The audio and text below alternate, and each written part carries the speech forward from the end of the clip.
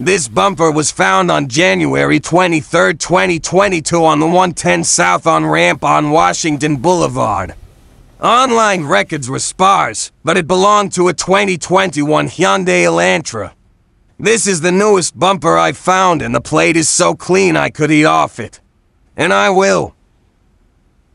Dylan McGale, friend of movie star Dax Flame, inadvertently led me to this bumper.